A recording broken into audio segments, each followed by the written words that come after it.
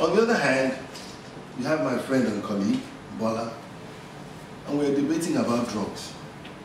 That's the focus of the discussion. Drugs, his resume, what school did he go, who are his classmates. Interestingly, there's a new documentary that has been produced. It's titled The Nation Builder, and it's on Bola Tinubu.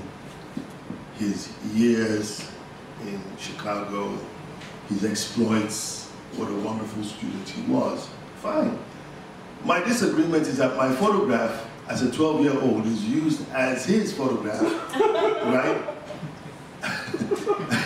As his photograph as a young person. In other words, they couldn't find a photograph of him as a young person, and they now take my own photograph. I took it 12 years old in Sokoto, Wayne. I don't know if you've seen the photograph. I have it on my phone. I'll send it around. And there I was in Sokoto posing, and now Bola adopted. I don't know if I can get some justice on this, but I feel very pained that that poise that I had at a 12-year-old is now being used for political end.